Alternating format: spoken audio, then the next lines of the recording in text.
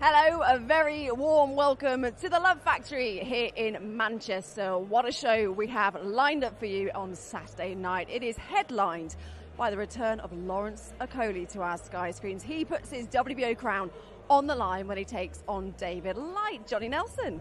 And congratulations, new daddy Matt Macklin. How are you 3 weeks into fatherhood? A bit sleep deprived, but other than that, we've on got top makeup of the world. for that. We can touch it with makeup. It's all fine. Going well though? Yeah, no, it's going well. Really Good. You got a weekend off this weekend and you're going to enjoy some boxing. Exactly. Because like I said, Lawrence Okolie is back on our screens. We haven't seen him fight in, about a year. So what are you expecting? You're expecting a little bit of ring rust? What are you hoping to see on Saturday? Yeah, a bit of rust possibly. Hopefully he doesn't try too hard to make a statement and then ends up loading up, forcing it and not boxing that well. It's which you could easily see happening. I think he just has to try and put everything, all the outside issues behind him, just focus on the job at hand and just trying to relax into it. Don't try and force it. We know he's a top performer. We know he carries serious power. This should be a routine win for him, really. Even though he's an undefeated opponent, he's never boxed at the level that Okolie's constantly performed at. So he should win. He should win emphatically. I think the biggest danger is that he doesn't try too hard and try and force it. It is the battle of the unbeaten. Someone's has got to go. What do you think, Johnny? Are you expecting a tough test, or are you thinking like Matt that it should be on paper, it should be sort of job done for Lawrence? I don't know. I think Lawrence is an unfinished fighter. But he's a world champion, so therefore he's only going to get better. He's unorthodox. He's not awkward. He's unorthodox. He's not always pretty to watch. No, is he? No, he isn't. He's like an orthodox style. So when it all comes together, when he realises that time and that punch power and everything comes together, and we probably get adapted to that to his style of fight, and we think, right, now I get it. He looks awkward. He's jerky, but he's got power in the shots. If you're fighting him, how do you prepare for somebody like that? How do you then? You don't. You've got to put it on him. And if you put it on him, the chances are you're going to walk into a shot. So he can punch, he's tall, he's rangy. And so I expect him to really control the cruiserweight division until it steps up now against guys like Riakporhe or the other champions that are out there. And then that's when we'll see where he is, where he stands amongst them. Because the thing is, for the likes of Okolie, who we haven't seen in a ring for a year, he's kind of been on the sidelines, hasn't he, watching the likes of Riakporhe, Chris Smith. I mean, they've been active. They've been putting on a show. They've been showing Lawrence Okolie what they've got, and he wants a piece of it again. Yeah, I mean, look, he's where they want to be in terms of he's world champion. They want to get there, but their careers are moving. Yeah. They're active. They're boxing. They're on Sky Television. Their profiles are growing all the time.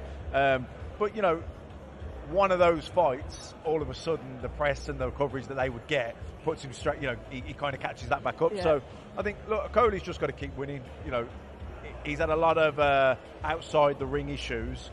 Hopefully, that's all behind him now, and he can just push on with his career. What are you going to say, Johnny? I was going to say, yeah. So Lawrence is in a position they want to be, but they're getting the spotlight, the conversation about them. And that's what Lawrence wants. Now, Lawrence and Richard bumped into each other at some premiere or whatever. Agreed. That got more headlines for both fighters because they thought, wow, this is for real. They're both nice guys.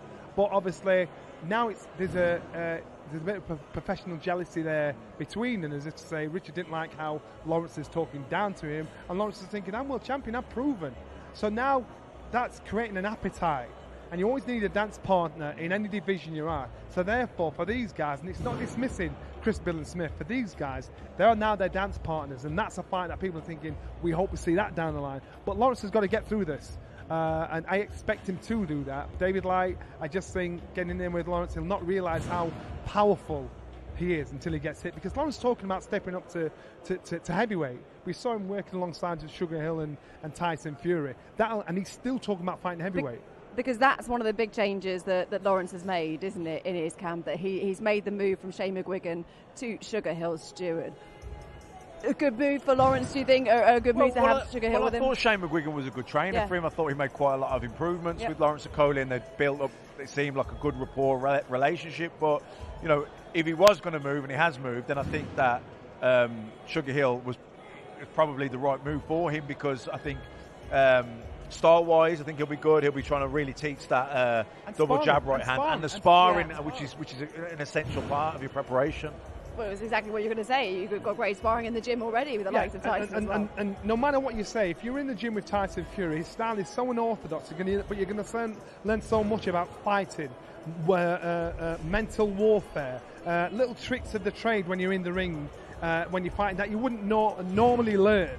So he's in a position now where he's picking up more information. He's with a coach that can actually pass that information on to him. I think he's made the right move in regards to stepping up and actually coming out of his shell to say, right, I want to be a better fighter than I am now at World Championship. And sometimes you have to make those changes, don't you? If you want to kind of, a change is as good as a holiday, they say, kind of make those big changes to move on to the next level and learn, and you learn different things. You're constantly learning. Yeah, well, and also, staying motivated over a long career, sometimes you just need to freshen things up just to kind of to reignite the fire.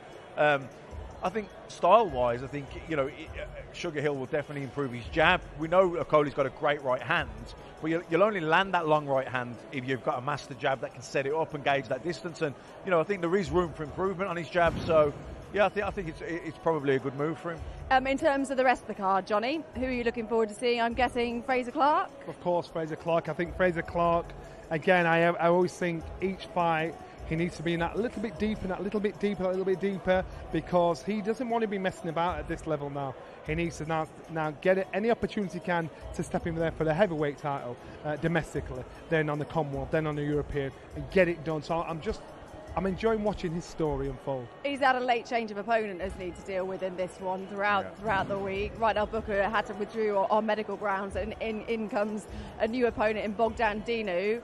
But again, a good opponent for Fraser, but it's one of those things that as a professional fighter, you both know all too well, it's one of those things that you've got to adjust and you've got to deal with. Yeah, absolutely. And he's very experienced, he's travelled the world, extensive amateur pedigree and experience, so he'll be used to making adjustments and adapting. But it's just frustrating for him because he's had a bit of a nightmare start to his career between injuries and opponents falling through. It hasn't caught fire as quickly. I think frustrating is the word, isn't it, Fraser? But he's dealt with it well, hasn't he? He has, and fortunate enough, he's professional enough to think, right, this is how we've got to deal with this stuff. Don't panic, get the job done. Look at what's out there. Most of these top fighters we've seen, he sparred with them. Most of these top fighters that are up there already, he knows what he's capable of doing with them. But now he's just got to fall short on a public and I think with all of us, we always say about Fraser is we just want to see him call people out a little bit more. You're always egging him on, aren't you, when he's with us? Come on, Fraser, just do it. But you know what? Everybody's trying to be super nice like Anthony Joshua. And Anthony Joshua's saying that super nice gets you so far. Be yourself. If you want to call a fight out, doesn't mean you hate him. It just means I want to fight you, and I'm not hiding that fight. And so then all of a sudden it creates an appetite for the public. The public is saying, well, actually he wants this fight. Then the promoter's saying, we'll do this, and that's how you put yourself up front. For Fraser as well, the Manchester Arena is becoming, it's like a second home for him now. I think this is his fourth fight in his 6 professional fights that he's had at Manchester Arena. So it's almost becoming like his sort of second home now, Matt. Is that comforting as a fighter when you get used to a venue like that? Yeah, you get used to where the hotel is, where you're going to eat that night. These are your little kind of things that get you ready for the fight. I like that, and I'm not a fighter. Manchester's a great place anyway, so as long as he keeps doing it, I'm happy. Yeah. Look, I think Manchester, London, the O2, the Wembley as well. Obviously, I think Birmingham Resorts. Well, these are kind of the areas where there's going to be regular shows, I think. So, yeah, he'll get his kind of itinerary, his plan ready. Well, I think Big Fraser is up there on the stage and he's ready to go. So let's hand you over to Big Mo, who's lost his Mo, for the introductions. Good afternoon, ladies and gentlemen, and welcome to the Love Factory here in Manchester, England, for the live showdown as we head towards this Saturday, March 25th, for Lawrence Okolie's return to Sky Sports as he aims to defend his WBO Cruiserweight Championship of the World against the undefeated challenger, David Light. We welcome our viewers joining us now on Sky Sports, as well as the Boxer YouTube channel. We're going to begin our live showdown first with a brief press conference, and then we're going to head to the head-to-heads, and then obviously the main event showdown as well. We would like to thank our headline partner this afternoon, Bet365, as well as our official partners, Everlast, Village Hotels, Wow Hydrate, and FCI Markets. Once again, ladies and gentlemen, there are a few tickets remaining for this Saturday's show at the AO Arena in Manchester, so make sure you grab your tickets or tune in to Sky Sports Showcase for the official show. And now, ladies and gentlemen, I want to welcome back on stage the host of today's live showdown, Mr. Savage Dan. Joining Savage Dan on stage, the head of boxer promoter Ben Shalom, and alongside Ben Shalom is the former European super bantamweight champion Spencer Oliver, and also the longest reigning cruiserweight champion in history from Sky Sports, Mr. Johnny Nelson. And two of our competitors competing this Saturday from the AO Arena here in Manchester. First, from Barnsley, England, here is the undefeated. He is the current reigning Central Area Super Middleweight Champion, Callum Simpson. And also from Burton-upon-Trent, the undefeated, the Olympic bronze medalist, and the Commonwealth gold medalist, the undefeated, Big Fraser Clark. Savage Dan, the floor is yours. Thank you, Big Mo. Fraser, I will come to you first. You seem like you're in a good mood today. Smiley. Saturday night, you've got a very good opponent, especially on short notice. He's been in there with the likes of Jarrell Miller. He's been in there with Kubrat Pulev. A very good test for you and a good indicator of where you're at. Yeah, let's get to work. You know, Bogdan Dinu, he's got good credentials. He's been in there with some good fighters.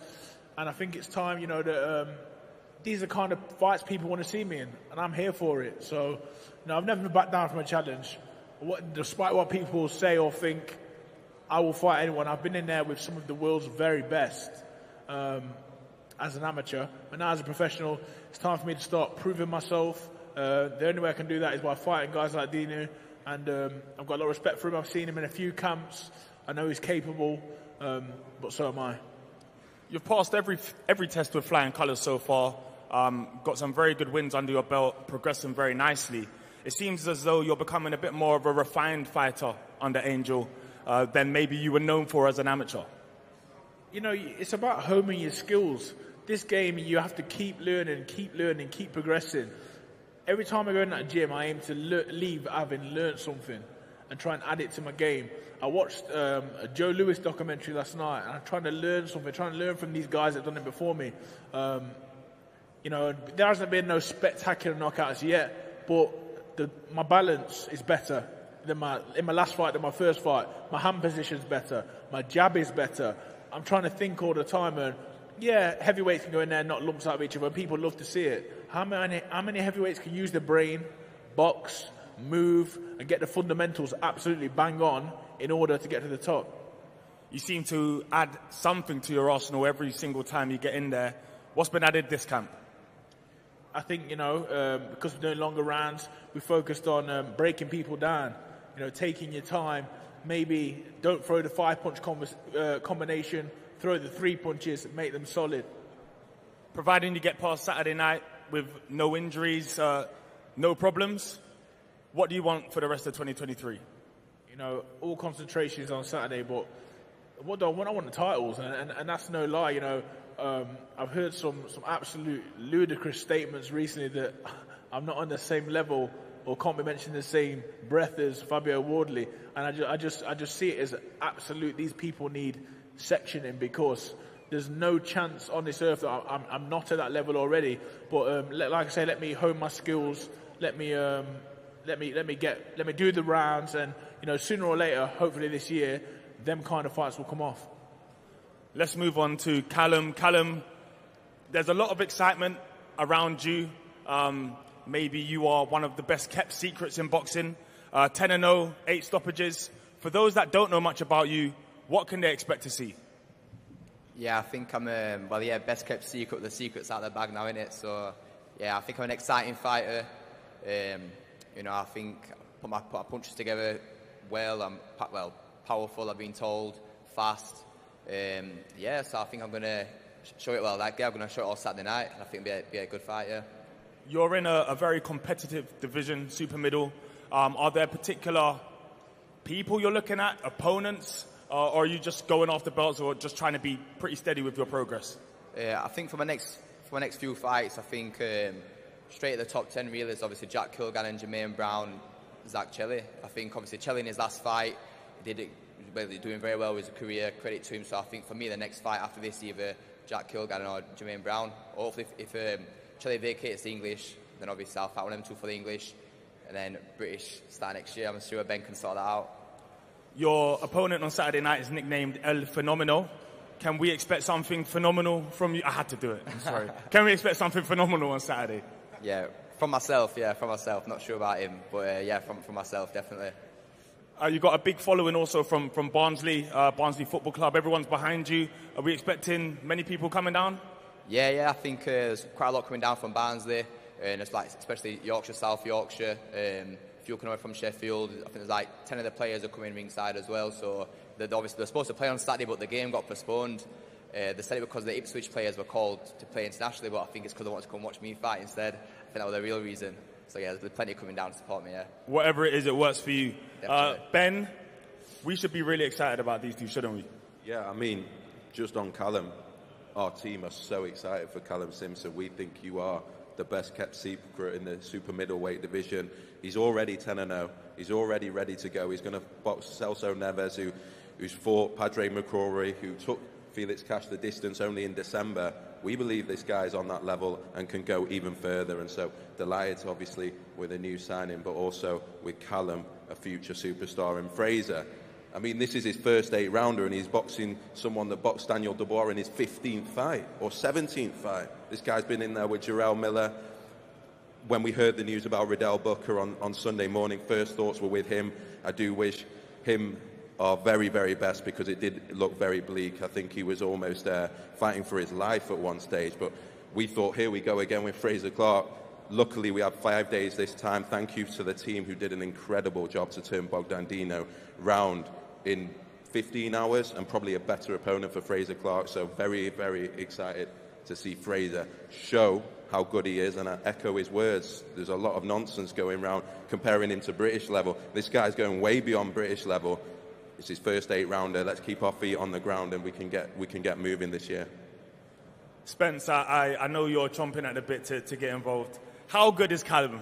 I know you were speaking to me off stage about it. How good is he? Yeah, Callum's brilliant. I'm always chomping at the bit to get involved. You know that. I love talking. But yeah, no, Callum's brilliant. He is the best kept secret in British boxing at the moment. 7-0, 8 KOs. Callum, I want to ask you a question, actually. I've told you this anyway. Who inspired you as a young man growing up? Who was like a boxing idol of yours? Was it Joe Calzaghe? He is one of, yeah, definitely. I could see that when I was watching your fights. I was looking back a lot of your fights today, and there's a lot of similarities. Yes, you're orthodox and Joe was a southpaw, but a lot of similarities. You carry your hands low, you feint a lot, you get inside, you like throwing clusters of punches, you're heavy-handed, and you throw great uppercuts. You've got a lot of potential there, and I saw a lot of Joe in your style, and I just wanted to ask you that question. Yeah, it's not really someone that I tried to base my style on, but even the amateur days, I've been told, people come to me after fights, you've got the same style of Joe Calzaghe, so I've been told that quite a lot, yeah, but definitely one of the best from the UK, 100%, and yeah, I like to put my shots together, like to throw them combos, like to just overwhelm my opponents, and obviously that's what I've got to make sure I'm fit enough to be able to do that. I'm looking forward to the public seeing you on a big platform like Sky Sports and showcasing your skills. You've also got a little bit that cockiness, arrogance, that confidence of Joe Calzaghe as well. I don't know if it's arrogant, just confidence, confidence. It's moulded into one. It's a good thing. Yeah, no, good. But yeah, like you're saying, obviously, I'm looking forward to getting on Sky and obviously fighting a probably more credible opponent, and like I say, Neves, who's actually going to come and is going to come in to win. Like I said to everybody all the time, like all them, whatever it is you've seen me on YouTube or Instagram, whatever it is, no one's seen nothing yet. Like all my fights that I've had, they've been good. The past 8 have been like the first, second or 3 rounds, and obviously every fight we've worked on certain things, but I've not really shown nothing yet in any of those. What my actual boxing ability, I've just kind of gone out and blown them out to try and make a statement to get on into the position I am now. Yeah. Well, when you've got a fight that comes with ambition, you can showcase your skills much better, and I'm sure we're going to see that on Saturday night. Fraser, I wanted to move on to you as well. I wanted to talk to you about where you're at right now in the heavyweight division, like 5-0, and the public perception maybe of you is like they get frustrated and they want more, and I'm going, what more do you want? Like, do you find this yourself? Like, I'm me as an outsider looking at it thinking, look, you've got to give the guy time to develop. Slanovsky was a guy that has been in with a lot of names. He pushes a lot of names, beats a lot of guys. That was a great learning curve for you, good for your development stages. And you are moving, which I think is at a really good rate. Do you get frustrated with the way that the public want you to go faster than you are? They've got to remember that, look, you had an extensive amateur career and a very successful one, but you have only had 5 fights. Do you feel that, you know, that you are maybe a little bit hard done by the way that the public think that you should be moving faster than you actually are? A little bit, yeah. Everyone just thinks I'm after Johnny's job. That sort of thing.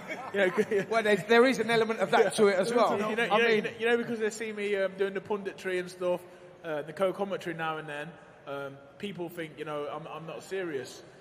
But in terms of boxing, it's my life, it's what I love. And the Sokolovsky performance was actually me on my worst day. I had a really bad camp. There was a lot of disturbances. And people were saying, "Oh, do you not want to take that fight? You don't want to have that fight anymore?" I was like, "No, because I can beat this guy on my worst performance. I can beat him, no problem. And he's the test." I would have liked to have been in better shape, so I could have got him out of there, but I didn't. Yeah, we hear a lot, don't we? Plumbers, doormen, bouncers. You know but Fraser, you know what though? You'll look back on that fight that you just mentioned and see that as one of the best learning fights that you would have had. Like, even though you felt that you underperformed, you've got a guy there that comes with a lot of credentials, got a lot of experience, and when you look back, you don't recognise it right now. Johnny will back me on this, but when you look back on that, that will be one of the fights that you take the most from. Unfortunately, I'm old enough to have seen all the other heavyweights that came through when he first came on the scene, Lennox Lewis, Frank Bruno, and they all slid through, and you had to fight certain shapes and sizes of opponents. What must be frustrating for you is the fact that these headliners that are out there now, you've actually sparred or boxed them in the amateurs. You're more familiar with them than the public actually realise. So therefore, you know what you're capable of doing, but you've got to wait your turn to get in position. Yeah, I think what matters, Johnny, is, and I'm like no other. It's all right talking it. It's all right me talking it. It's all right us living off the fact that I won a bronze medal at the Olympics, Commonwealth gold, European medal, world one that got nicked off me. It's all right talking about all the accolades, but people want to see it under the lights on the boxer shows and on Sky Sports.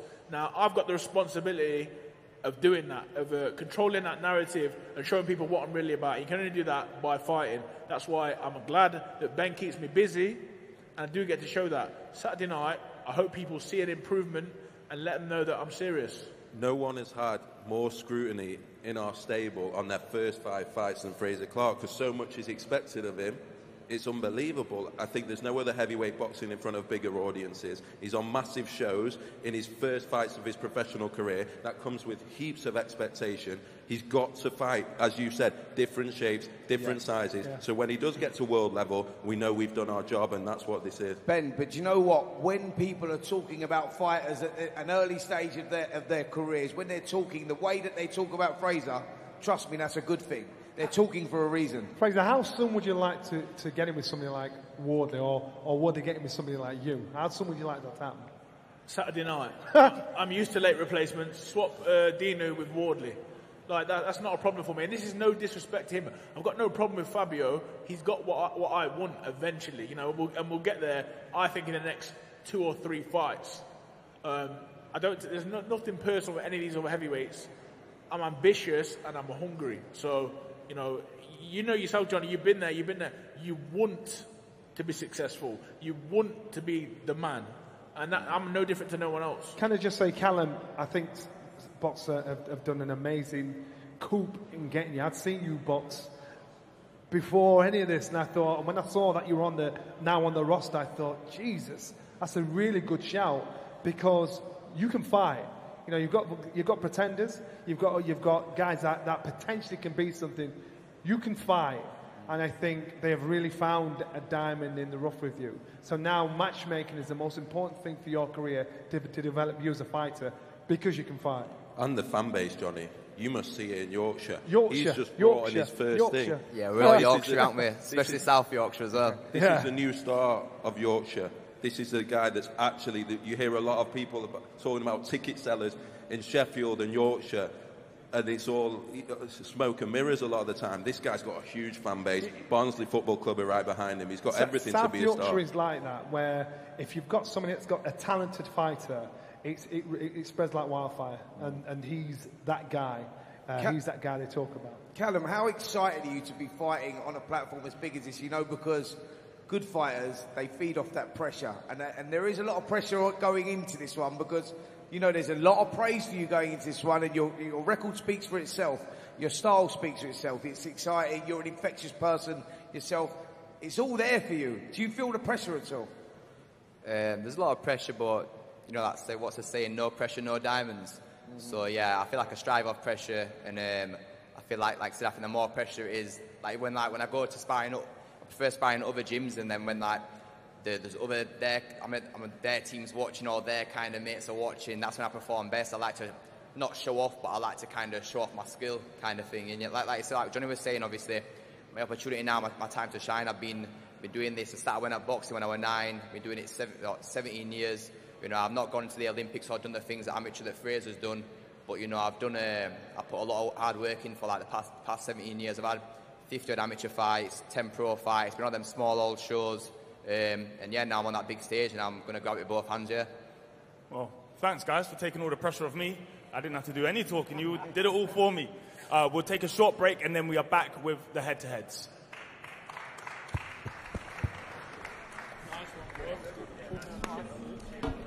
Well, Matt, I think all bases were covered there. I think they pretty much talked about everything and anything to do with those fights. We've got nothing left to say. No, it is a big opportunity for Callum, though, isn't it? Because when you're making your Boxer in Sky debut, you want to make a statement, you want to make a really big impression, and I guess there can be a little bit of danger then of sort of trying too hard. Yeah, I mean that's the because when you try too hard, you stiffen up, you tighten up, and everything becomes forced. In boxing, I suppose any sport, you need to let things flow. You need to find that rhythm, and it's graceful and it's effortless, and everything works out. Where when you try too hard, you tighten up, you lose your rhythm. Everything's forced. People can see that you're loading up, and everything just goes to pot. So yeah, I mean, it'll be a lifelong practice throughout his career trying to find that sweet spot in the middle. We're just trying to be relaxed but focused at the same time. What are you looking to see from Callum, though, on Saturday? Just that, what we said. Just go out and show us what he's got without don't try too hard, relax, and just let his boxing ability and skills, just let it flow. The thing I like about Fraser Clark is that he is very sort of self-assured, isn't he? And he's not sort of running before he can walk, and he's not moving too quickly. He takes it all in his stride. Do you know what I mean? Yeah, he's very aware of where he's at. Yeah, but he's not a young kid prospect. No, you know what I mean? There is a pressure, I guess, with his age and where he's at to push on. Yeah, but in terms of what you were saying, there's maturity there, isn't there? Because even though he's a novice professional, he's not a novice fighter. He's a very experienced boxer. He's been around the world. He's performed, he's competed against some top guys who have gone on and had great careers as professionals. So he knows he's on that ability level. He's just got to make the transition now into the professional ranks, which it hasn't happened as quickly as probably he would have liked through no fault of his own. You know, there was injuries, there was opponents pulling out, so that's kind of hampered his progress. In fact, it's out of his control. It's been out of his control. Yeah. He's done everything he can do. And you're right. I think when you prepare well and there is that sort of confidence and self-assurance that he does carry, and it's there's maturity there. And I think once it kicks in for him, once he gets that performance, a bit of momentum, I think it'll happen quickly for him. Yeah, looking forward to seeing it. Right, we're going to push on now and hand you back to Big Mo for the next lot of fighters. Welcome back, ladies and gentlemen, to the main stage here for our live showdown. We have Savage Dan back on stage for the head-to-head, the face-off component of our live showdown. We're going to bring up some of our featured bouts that are here today. Let them talk a little bit, let them square off before obviously we head into the weigh-ins tomorrow and fight night on Saturday here at the AO Arena in Manchester. I'm going to bring up first a featherweight contest for Saturday night. Introducing first to the stage, he comes to us from Liverpool, England, with a professional record of 12 victories versus just 3 defeats, with 3 of those wins coming by way of knockout. Ladies and gentlemen, here is Brian Phillips.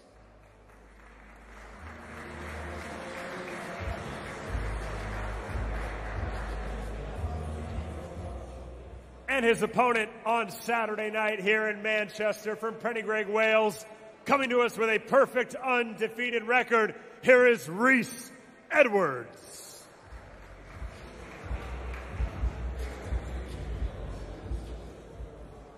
Rhys, you are the home fighter, but you are from just down the road in Liverpool. Do you feel like you're going to have more support on the night?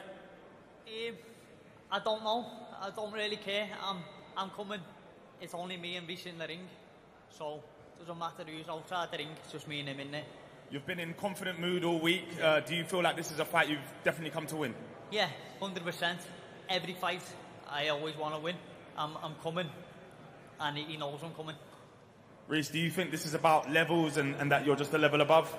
Yeah, 100%. Don't get me wrong, he's a good fighter. I know he's come to win, but it's no chance. I know I'm a level or two above him. Brian, he's never been beaten before. There is no blueprint. What do you have to do to get the win? I don't know. I'm going to leave it all in there. I'm going to give it me all. How much of a look have you had at him? I've had a little look. As I said, he is a good fighter, but he's not good enough. Where do you think this fight is won and lost? Obviously, is a important step up in my career right now. And yeah, I'm just really looking forward to it. Can't wait for the first bell. Brian, have you seen anything in Rhys's arsenal that you can exploit, any weaknesses? I had a little look, probably about 5 seconds. He bored me, so I turned it off and let my team look. Is your plan of action to bring the action then, if you think he's going to stay on the back foot and be pretty boring? I don't know. I'm just going to punch him more times than he punches me. There's no real animosity here. It's more genuine respect and competitiveness. Do you have any final words to each other? No, not really. Just let's carry on. I can't wait. Good luck to both of you. Yeah, it's like this. Yeah. See you Saturday, lad. You got to do head-to-head. And your mark.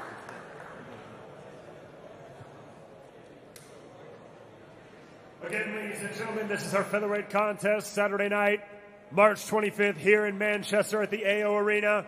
Brian Phillips versus the undefeated Rhys Edwards. Live boxer on Sky Sports Showcase.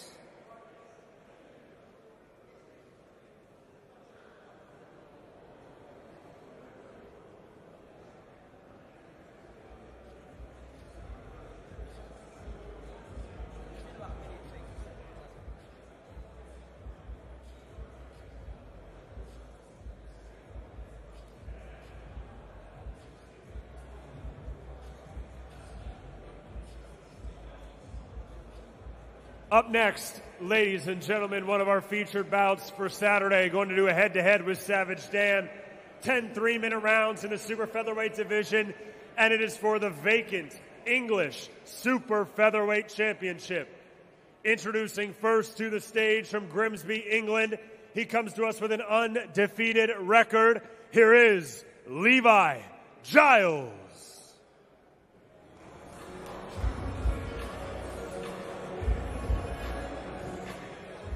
And his opponent vying for the title as well.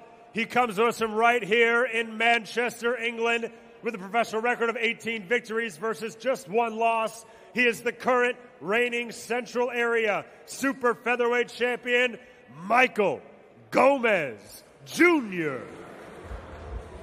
This is a very good fight, a genuine 50-50. Levi, it's a step up. You are unbeaten. But do you think this is the right step up at the right time? Yeah, 100%. We've been trying to make this, well, not this exact fight, but plenty of title fights for a while now, and now it's here. I believe it more so when I'm in the ring with him, but it's here. Let's do it. Forget the ring, mate. I'm here. Now if you want to fight, now we can fight. Now if you want me.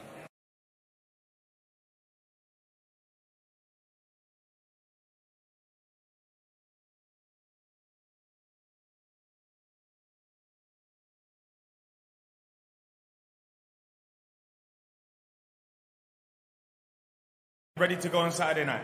Yeah, mate, I'm cool, but the man's going on about how when he's there in the ring, I'm here now. We can go whenever you want. Do you think he's stepping up too soon? I don't know anything about him, mate. I couldn't tell you. I don't know how good he is. I don't know anything about him. Saturday night, we'll find out how good he is. Levi, how much do you know about Michael? No, the team have done enough looking on Michael. I mean, he's been in with one decent opponent in Phillips. So I'd say that experience is what he's got on me, fair enough. But other than that, no, it's only because no one's stepped in with me yet. So we'll see Saturday night. It's a good test for me, see where I'm at and see what Michael's got. Michael, you've got the edge and experience. You've been on this stage before. What is it going to take to win this fight? Same as every other fight. I'm just going to punch his face in. No particular strategy. You don't need to really have a look. You've just got more will. No, mate. I'm just going to go in there, stick it on him, and we'll see how good he is. Levi, I'm guessing you will have prepared for that kind of similar circumstance. Someone to come and stick it on you. How do you evade it? Yeah, we know what he brings. Forward, one-dimensional. He squats centre of the ring, holds his hands up, throws plenty of shots. So, yeah, we know what he's going to bring and we'll know how to deal with it come Saturday night. You'll see. Any final words to each other? No, not from me. Good luck Saturday night, guys. Face off.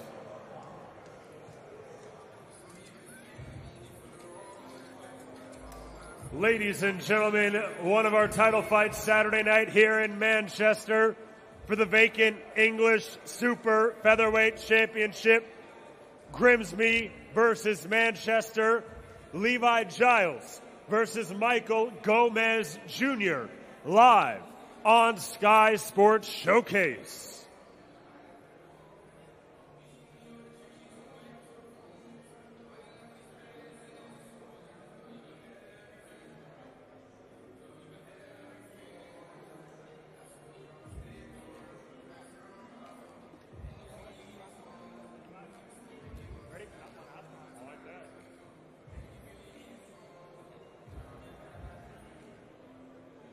Moving right along, ladies and gentlemen, our next contest of our live showdown to do a face-off today here with Savage Dan is scheduled for 6 2-minute rounds in the featherweight division. Introducing first to the stage, she comes to us from Bolton, England, with a record of 4 victories versus just 1 defeat. Here is Lindsay Buczynski.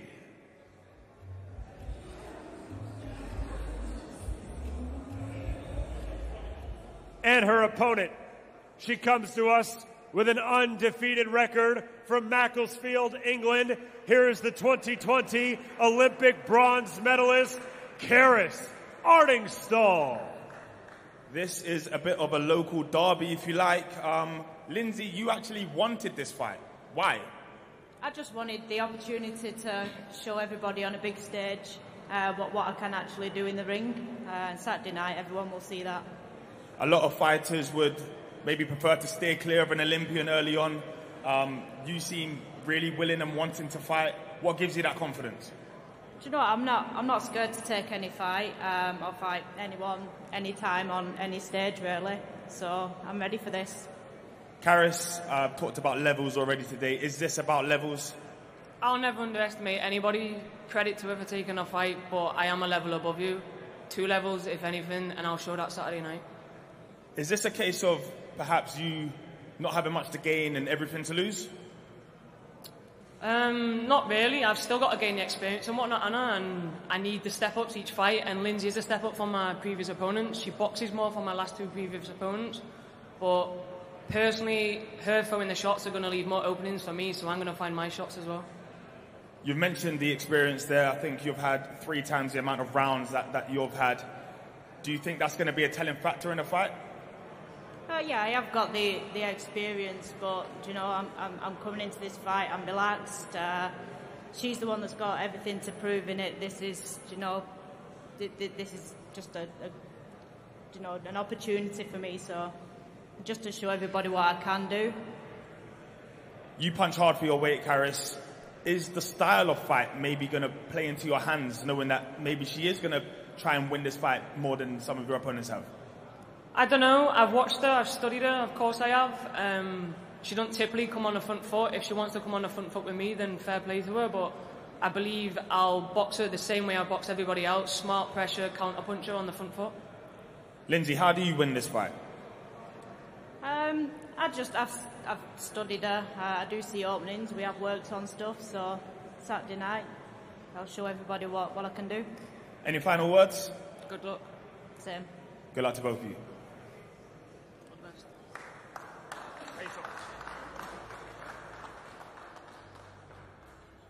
Ladies and gentlemen, 6 2-minute rounds in the featherweight division this Saturday here in Manchester. Boxer on Sky Sports, Bolton versus Macclesfield. Lindsay Buczynski versus the Olympic bronze medalist making her return, Karis Artingstall.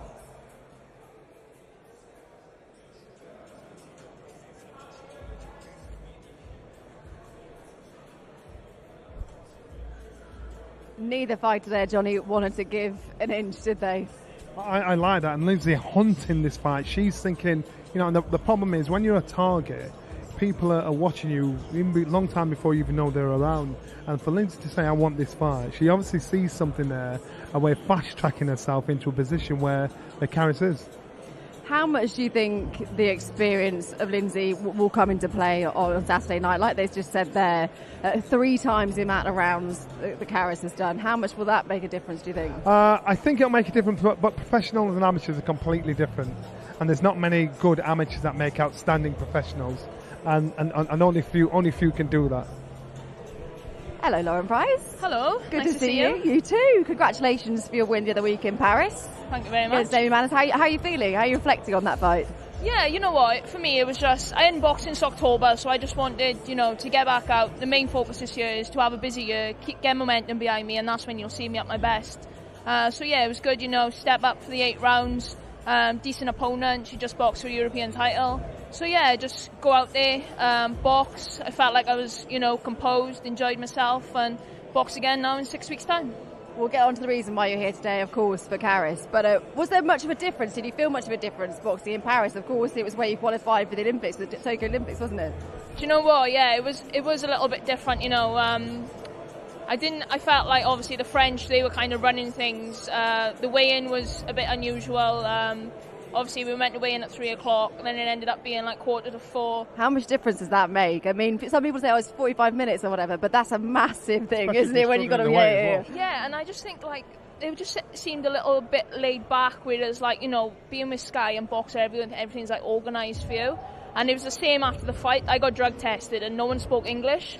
So it was just like, obviously, but then for myself, you know, it was good to go away and experience that.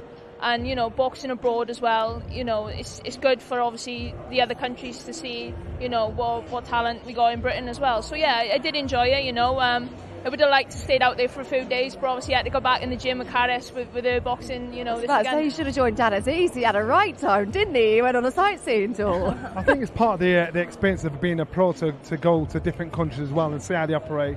Things aren't supposed to run smoothly for you all the time, as long as you can still do the job when you get in the ring. Yeah, 100%. Even, like, you know, down to fight night and that, there was a protest going on in France. I think it was like a 2 million people march. The cars couldn't get to us and stuff like that. So, you know, but I obviously had Rob behind me, great team. I've boxed, you know, all around the world as an amateur, you know, so for me, I'm quite laid back as it is and quite chilled anyway, thank God. Was there much difference to the amateur scene and the professional scene doing that fighting abroad? Do you feel the difference in the environment and the setup, the infrastructure?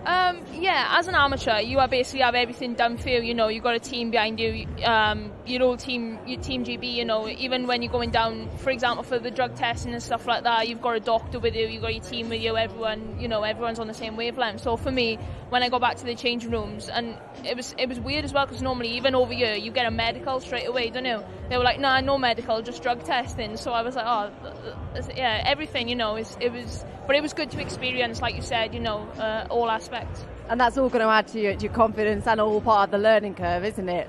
Yeah, 100%. Like I said, obviously for me, Paris, you know, is a close place to my heart as well. I qualified there for the Olympic Games, so to go back, you know, and box there, it was pretty special. It makes it extra sweet, doesn't it? Busy time for you, then you're back out again in 6 weeks. Yeah. A bit of a pause though this weekend. You're here supporting Karis.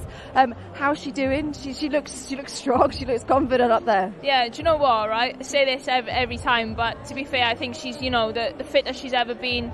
She's been sparring, you know, the top girls in the country down to the amateurs. They are looking now to go away to qualify for the Olympics, so they're in really top nick, and she's been, you know, sparring really well. I've done some rounds with her myself as well. She's looking sharp, she's looking strong, and for her, obviously, boxing in Manchester, it's like her homecoming, so, you know, to have that crowd behind her as well on Saturday night, that's going to be pretty special for her, and I'm excited for her to go out and put on a show. We said the same about Fraser. It's kind of like a second home now, Manchester, and how much of a difference that makes to a fighter when you're sort of familiar with your settings. Yeah, exactly, you know, and I suppose as an amateur, we've always boxed around the world, so for us, it's about getting used to these crowds and situations. And for me, it was the same when I boxed on the Shields martial card, you know, coming out on top of that ramp. I had goosebumps, you know, it's something I've never experienced, and it's something that'll stick with me forever. So for her on Saturday, you know, even if things, you know, get a little bit tough in and wherever, I'm sure, you know, when that crowd's behind her as well, you know, cheer her on, that'll help her through. Yeah, just to remind you, if you haven't watched the documentary, The Road to Undisputed, it's out there. I don't know if you've seen it, Johnny, but I watched it back, and exactly like you just said there, it really, really does give you sort of the hairs on the back of your neck stand up, because it was such a special night, wasn't it? It was. Like, I like to be like quite serious on my ring walk, but as soon as I come out, I just couldn't help but smile. And I was like, this is just insane. You know, I can't wait to box in Cardiff and have my homecoming, and I can't imagine what that's going to be like. But, you know, it'll be pretty, well, to top it, it'll have to be pretty special. Yeah, I'm sure we'll see much more of you as the weekend goes on. But let's get back to Big Mo for our main event. And now, ladies and gentlemen, it is time for the main event portion of this afternoon as we head towards Saturday night here in Manchester at the AO Arena, Saturday, March 25th. I want to introduce a few people that are joining us on stage first, welcoming back our host, Savage Dan, and also welcoming back the promoter of the event, Mr. Ben Shalom of Boxer. And now, on the side of the challenger, I want to welcome Isaac Peach and Matt Rose. And obviously, they are joining one half of our main event this Saturday from Auckland, New Zealand. He is the undefeated. He is the reigning WBO Oriental, Global, and Intercontinental Cruiserweight Champion. Ladies and gentlemen, please welcome David, the Great White Light. And on the side of the champion, obviously I introduced Ben Shalom, but I would also like to welcome Mr. Sugar Hill Stewart. And now, the champion from Hackney, London, England, making his return on Sky Sports. He is the undefeated. He is the former British, Commonwealth, European, and WBA Continental Cruiserweight Champion, and the current, reigning, defending WBO Cruiserweight Champion of the world. He is known and feared by many in the division as the Sauce. Here is Lawrence Okolie. A world title on the line, a battle of the unbeaten. David, I'll come to you first. Welcome to the UK. 20 fights, 20 wins. You have not come here just to take part, you've come here to win. Yeah, definitely. That's why I'm here. You know, I've worked my way up to this. I could have taken this fight a few years ago for the money, but I'm not here for the money, I'm here for the belt.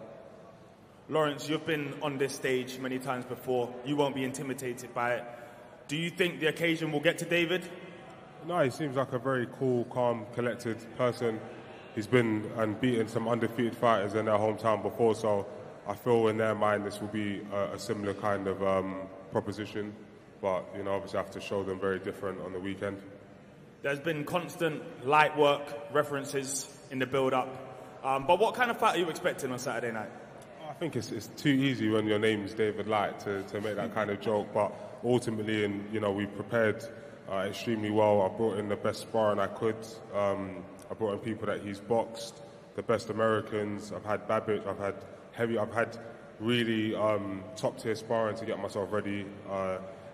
He's someone that with the way he presents himself, with his personality and how he looks, you could almost try and overlook him. But I'm someone that when I see him, I know what he really is. So I've prepared for what he may bring, and I'm going to do what I'm meant to do. David, you are the mandatory. You haven't been voluntarily picked. Does that give you confidence going into this fight? You've been cool as a cucumber, all build-up. Yeah, definitely, because I'm not here on someone else's terms. I'm here on the WBO. I've earned this, and I've made this fight happen. Earning the shot, becoming number one, and winning the face-off to get this fight. He's rangy, he's awkward, he hits hard. How do you win? Yeah, that's what question people have been asking me all week. But, you know, I'm not reinventing the wheel. This is boxing. You got to punch the other person more than they punch you. And, yeah, I've done the work. I've got the sparring partners, big rangy guys, all 6'5", 6'6", and I've had success. I'll bring in your trainer, Isaac. You've obviously seen a lot of Lawrence. You would have studied him. Do you see anything that you can take advantage of? If so, can you let us know of any of them?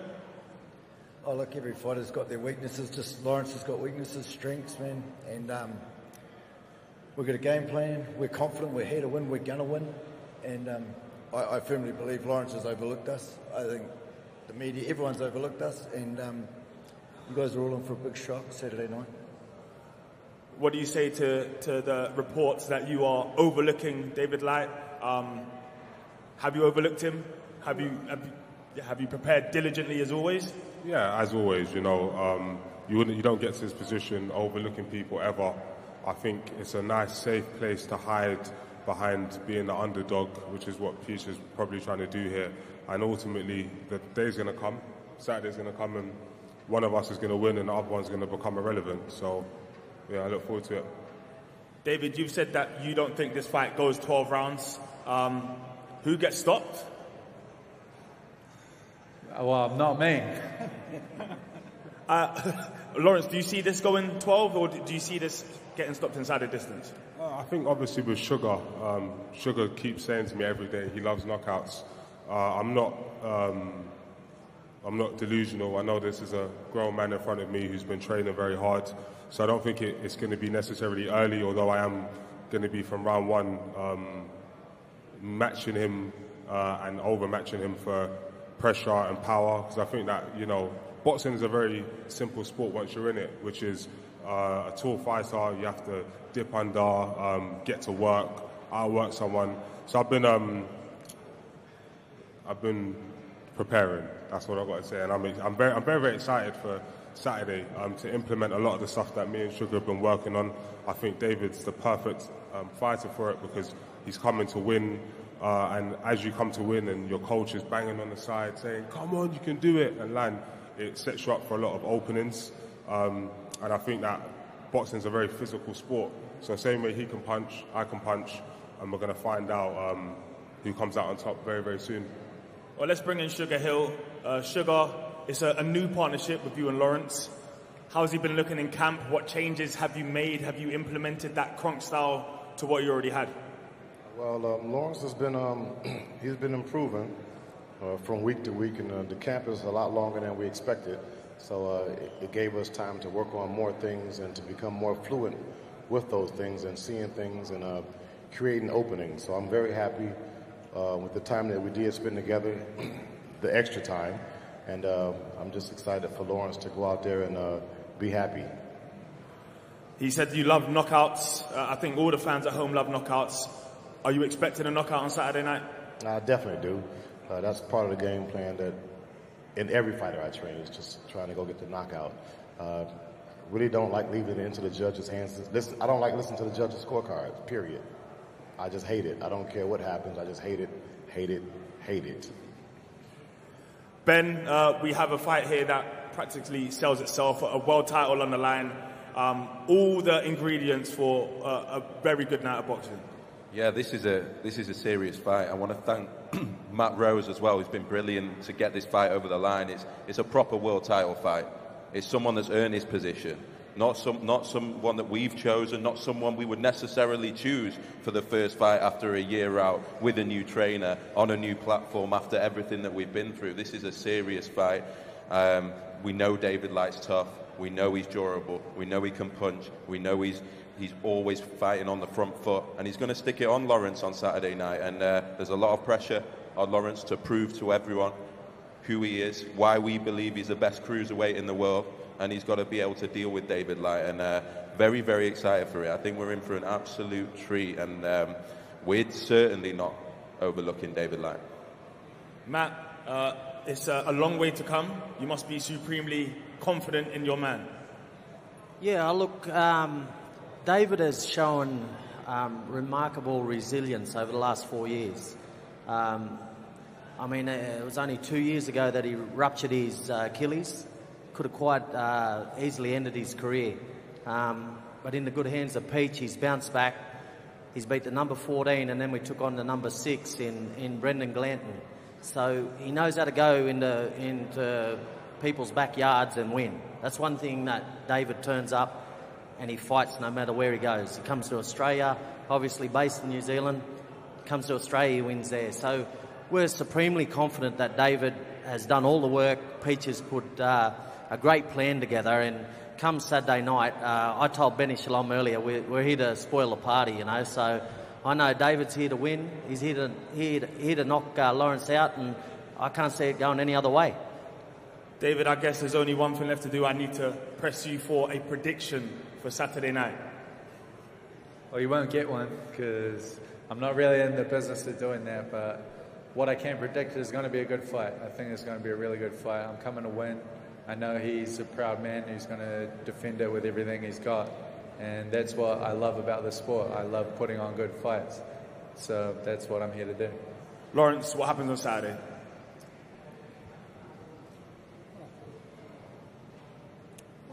I prefer it not to be a good fight because it shows that two people are on the same level when they're there having a 50-50 punch-up.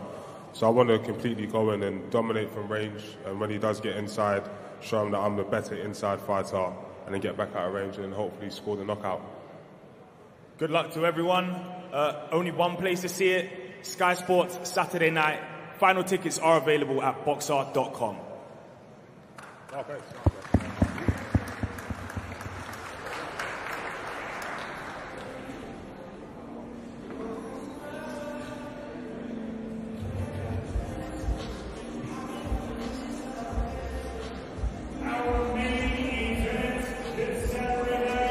Here in Manchester, live on Sky Sports Showcase, presented by Boxer, promoted by Ben Shalom. Two men at the top of the Cruiserweight division, vying for the WBO Cruiserweight Championship of the World. From New Zealand, David, the Great White Light, and the champion from Hackney, London, England, Lawrence, the Sauce Okolie.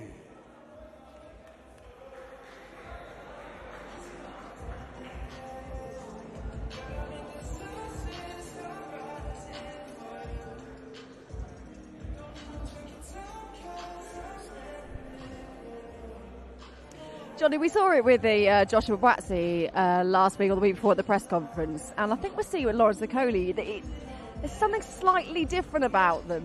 What do you think it is? It's like they really do mean business. They're taking control. Yeah, and that's exactly what it is. They seem to have taken control of their destiny.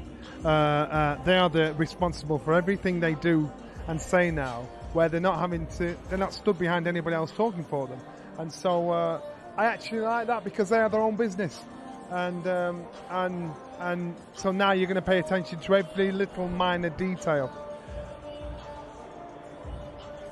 Lawrence, and even moving with moving trainers, working alongside Tyson Fury, will learn so much in doing that. Sugar Hill's a smart cookie, and so for me, I think it's a good move. Hello, Andy Clark. Have a mic. Come and join in the fun. We're just saying that there seems to be something about Lawrence Okolie, same with Joshua Buatsi, that there's a bit more authority, a bit more like they mean business at this time. Yeah, I think so. I think they've had an interesting experience over the last couple of years, haven't they? And I think boxing's one of those sports where when it's not necessarily going your way, you learn some hard lessons, and you harden up, I think, just as a person, as an individual, as a business person, if you like. You'll know all about this. And they've got that vibe now. I think they've definitely got that. They've definitely got... Where am I going here? They've definitely got that vibe about the pair of them, where they know that it is a short career and you can't waste any time. Yeah. And they need to get on with things. He needs to take care of David Light, who I like. I've been watching his interview, spoke to him today. He's got some genuine confidence about him. I just think stylistically he could have problems because he carries his hands low and he stands in range, really, is what he tends to do. So I fancy Lawrence to put on a good display. And we're all kind of looking to see whether there'll be any real changes with the new trainer. I think they'll just look to build on what Shane was already doing. Yeah. Well, what do you think Sugar Hill will add to Lawrence's game? I think when we look at him, we've always felt that what he struggles with is maintaining that distance and using his reach. And when he gets onto the inside, he is so strong that he can win the fight having a wrestle, and he's done that a few times. Matty Askins springs to mind. Yeah, that was it's just really bad to watch. So it is just about keeping that distance. And at the Kronk, they love to teach long, straight punching, don't they?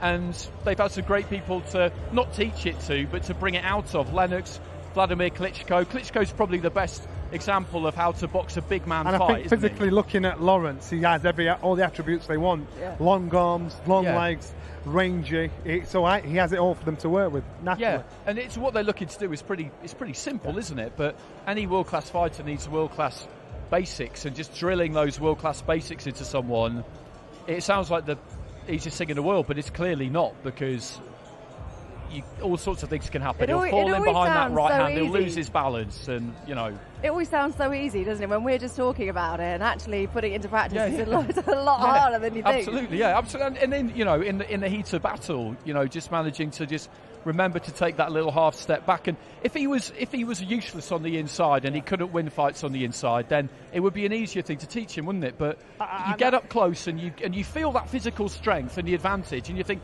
I could just stay here and throw you around. I just and win. think at the moment he smothers his work, and I think Sugar Hill will learn him to just get that little bit of reach, a little bit of distance, create that distance, and then he can drop the power, and then his power will be tenfold. And so we might not see it this fight. We might see it 2 or 3 fights down the line, as long as the learning process is ongoing. From what Lawrence was saying and then the way he was talking, he seems pretty keen to make a statement. A, do you think he will? And B, does he need to, do you think? Because he's been out of the ring for a year. I guess he's back on Sky Sports. Do you think he'll feel a pressure that he'll want to sort of show the world again what he can do? Yeah, I think he will feel it. I think he should feel it. And I think he does need to show us what he can do. I think David Light, he's earned this opportunity. He's been away from home. He's got some big wins. Like I said, I believe him. I believe his confidence. I just don't think he'll quite have enough for Lawrence on the evidence of what I've seen. You look at his cruiserweight division, and, I saw Badou Jack beat Makabu a few weeks ago. Badou Jack, 39 years old. Good fighter, but probably going to be difficult to get out of Saudi Arabia or the UAE, to be honest. Then you've got Opataya, who's got to fight Masternak. Chris Billum-Smith will be hoping that he gets Gulamiri and the WBA guy, and it's all kind of there for the taking, really. I think now, especially for Lawrence, I think you're looking at him and think he's top of the tree. He is top of the tree. There's experienced guys there, but I think Lawrence is, I keep saying he's not the finished article, but he's a world champion, and he's only going to improve. And as he's improving, that's where does he need to improve? Like, what does he need to tweak? Just a little tweak. As I said, he smothers his work when he's on the inside. Just figure that out. Just figure out those little mental warfare. He's got to think of working alongside of Sugar Hill and working alongside of Tyson Fury. He's going to learn so many tricks of the trade that you don't see on the outside. You see it in the gym. And this is what he needs. He needs that extra bit of something about his fighting style. So do you think we need to see a statement from him on Saturday? We will see one, because I think he's frustrated. I think now he's a captain of his own ship, and so that responsibility of another lies solely on him. So he doesn't want to mess this up, and he'll get a job done. I don't see it going the distance, if I'm honest with you. What do you see? What prediction are you going with? You're not really meant to give a prediction, are you? But I'll ask you. Well, I don't see it going down the stretch. I don't see that happening. I think the Light will give a good account of himself, and I think he'll show us something, he'll offer us something. But if Okolie can use his sheer physical advantages, then he should win the fight. Because when you're 6'5" and you've got the freakishly long reach that he's got, if you can maximise that, then you can make it incredibly difficult for any opponent. But particularly someone like David Light, who, as I say, does carry those hands quite low, he would appear in a way to be kind of made for him. But I'm looking forward to it. I'm looking forward to it because with Okolie, even watching him through the amateurs, he qualified for the Olympics after 22 fights and all that kind of thing. When he turned pro, you knew that there was potentially a lot more to come. Yeah. It was just whether they could get it out of him. And British, Commonwealth, European, World Champion, he doesn't really get talked about maybe as much as he should. And I do feel, like Johnny just said, that there's still much more to come. There's been fights, isn't there? Like we bigged up the fight with Isaac Chamberlain, didn't we? It was probably a little bit too soon. But there's slight sort of bumps along the way, isn't it? We haven't quite seen, like you just said, we haven't seen his full potential yet. It's there, but we haven't seen it. I don't think we really appreciate Lawrence for a good 5 to 6 fights. And then when he's in a tough one, and he comes through that, then we'll start to give credit where credit's due. And again, I'll go back to Tyson Fury. Look at the style. His style's not smooth. His style doesn't sometimes look attractive. But now he's turned into an aggressive counter puncher with power. And so now it's coming together for him, where he's dominating completely. And I think Lawrence could do the same. But it's a case of on the way there, he's going to come across some hurdles, and they're the ones that he's got to get through. Very quickly before we go, Johnny's looking forward to Fraser Clark. In terms of the rest of the card, who are you looking most forward to seeing? Oh, Gomez against Levi Giles. Oh, how good was that back and forth? Gomez against Levi Giles. English title fights are great. I've done loads of English title fights, loads of area title fights. And through kind of a bit of luck with Jack Catterall and Tasha Jonas not ending up on the card, it's gone up to chief support. These fights are tremendous. They always deliver. There's so much at stake. These two stylistically, I think they'll give us a good fight. Gomez is a great story, obviously, him going back to the arena, boxing on Sky, all the rest of it. But Levi is, he's locked in, he's zoned in. And that is going to be a really, really good fight. Levi's a scaffolder, isn't he? He used to be. He used to be. He now installs internet, he was telling me. So okay, but he's taken a physically he's